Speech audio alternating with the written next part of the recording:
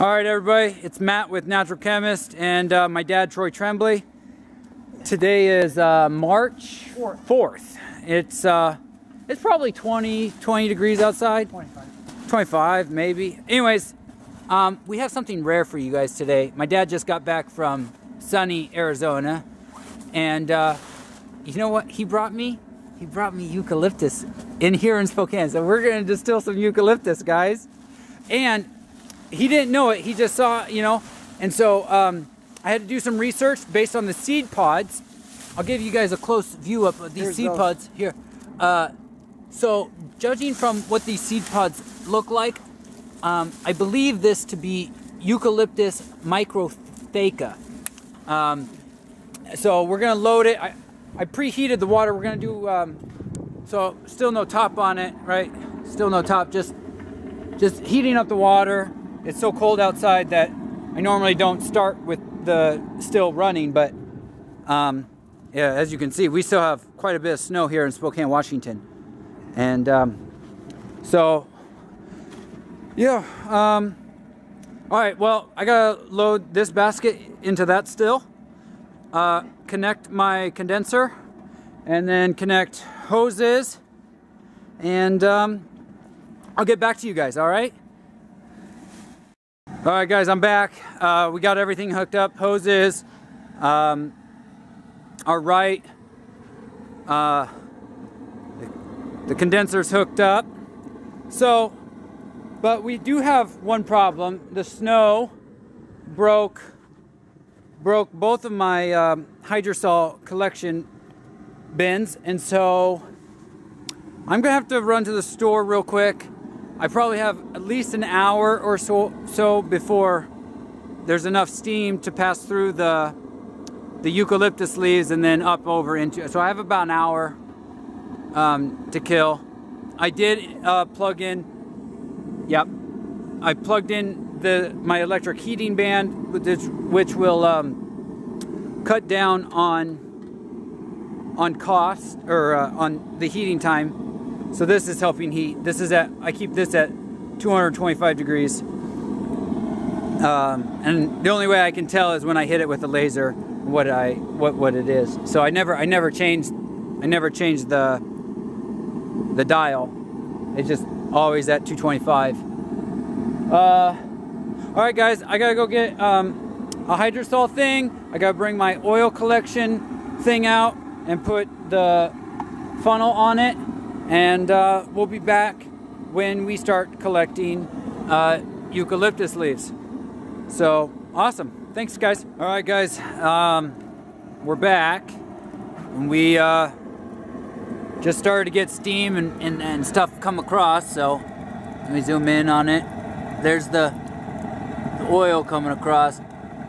I did have to turn up the water pressure a little bit. Obviously, I really don't want steam coming out the bottom. That's what's happening is it's not condensing by the time it's getting pushed out by the pressure coming behind it. So it needs to stay longer. So two things I can do. I can either turn down the heat, right? I can turn down the heat, which I did on the band, right? Which will create less pressure coming across here, and so it'll spend more time in here. And the second thing I can do, which I did both actually, I turned up the water pressure so that more cold water is running throughout there, and it's cooling quicker. So it does look like it's working. We're getting less and less steam coming across. It's never instant. It has to work its way up the different thermal barriers until it equals out. But it does look like I did solve the trick. So we're getting, I'll try to stand up and show it back out. Zoom, that was too zoomed in. We are getting some hydrosols there, and like I said, we just started, but you can see that there's oil droplets right on the edge of the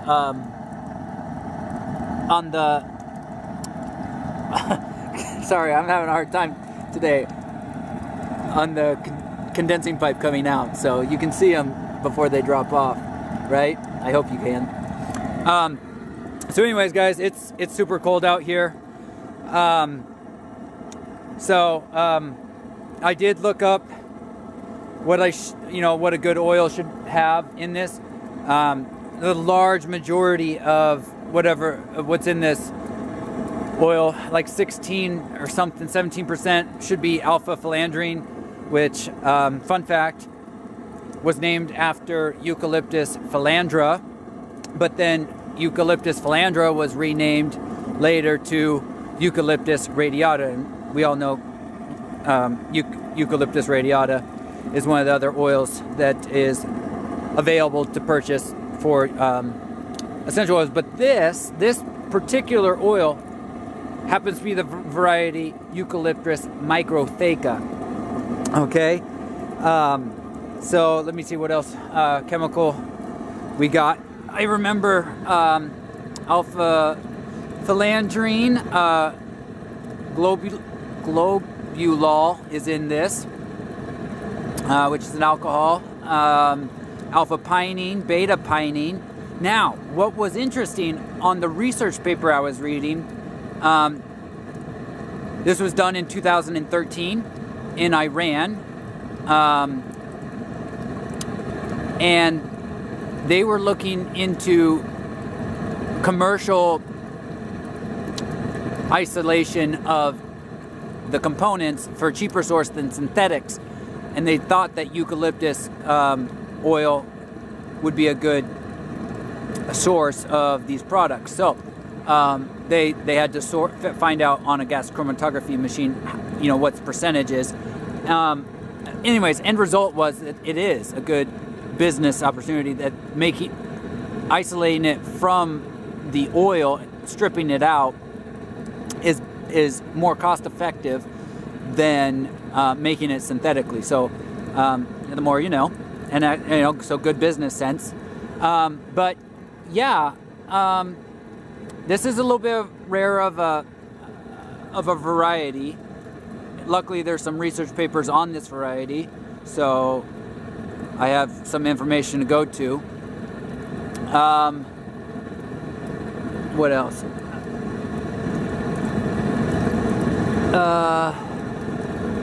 It's cold. It's very hard to think when you're really cold. You know what though? The steam, it's like waves, different waves are like, at first it wasn't, and this is a heavy steam. You see it's sitting in the bowl, not rising out.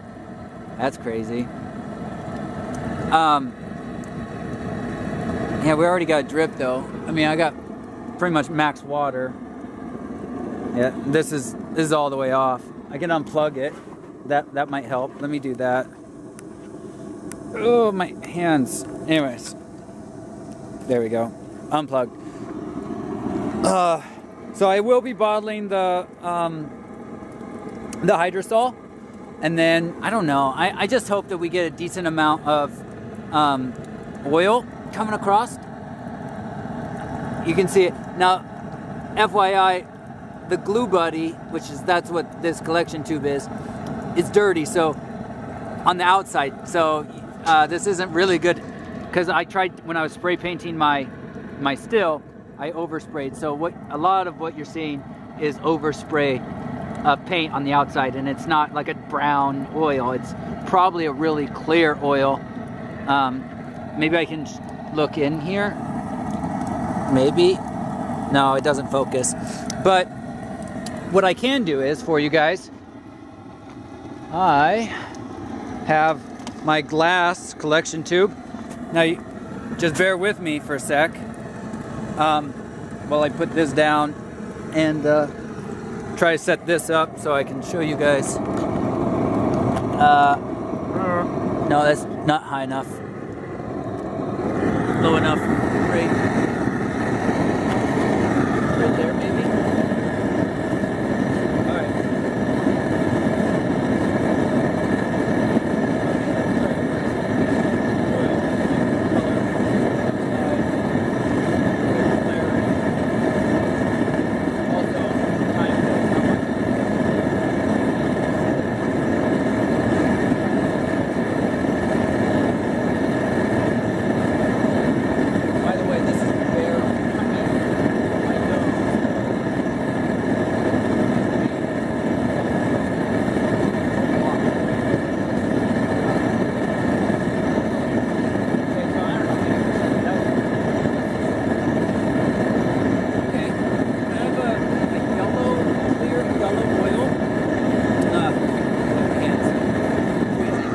get this back on my head. Okay, try to focus this out. So there's the oil. That was like 10 seconds. So I do think we're gonna get a decent amount of oil. If that was just 10 seconds of collection. Let me give it the smell test. Okay, it's eucalyptus, but with like almost like a woodsy note to it. So you're not assaulted with like Eucalyptus globulus, which is pretty much the main one that you know of. But this has like a woodsy note to it. It's kind of nice. Anyways, you guys, I don't know if you guys want to see the bottling process. Yeah, you know what? I will. So I'll end it here, and I want to show you guys what we end up getting from this run, all in all, like ounces, and the bottling process. So I'm gonna end it here and cut back when it's all done. All right, thanks, guys. All right, guys, I told you I would show you the bottling process, and yeah. So I let it settle. You can see it's a lot clearer now. So, oh, this one doesn't have the milliliters on it, so.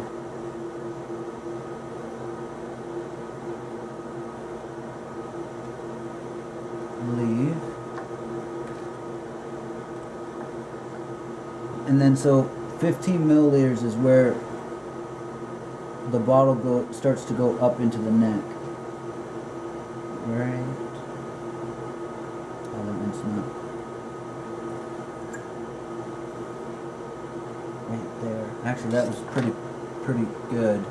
So you can see how the oil, the line right before it goes up to the neck. Here, that's where 15 milliliters is on this. So we're just below 70. 70 minus 15 is 60. No, 70 minus 15 is 55. Oh, 55.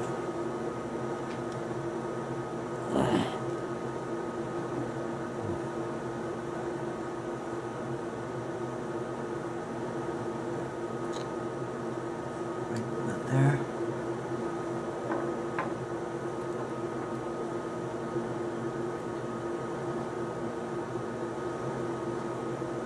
That was actually, yeah, perfect. So yeah, you see we did the measurement right below 70, and that's where 15 milliliters comes up. So I do my best, but they're all hand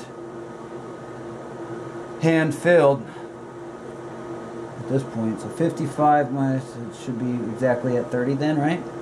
Or 55 minus 15 is 40. All right. All right.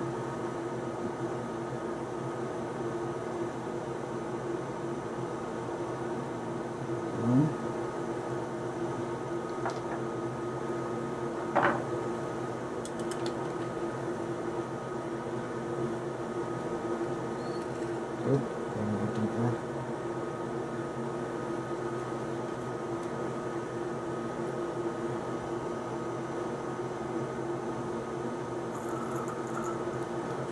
Oh, I didn't grab enough.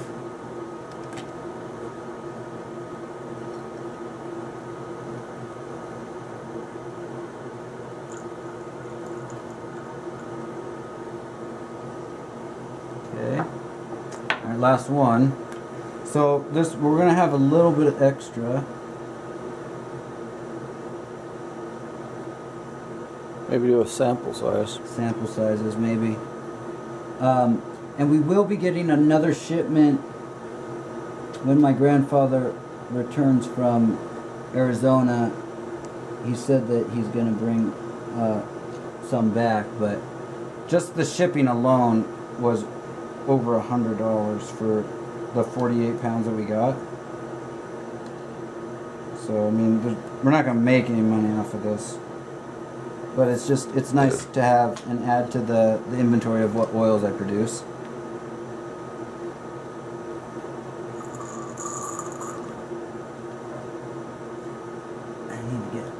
I wish this thing bent because I don't want to suck from the center.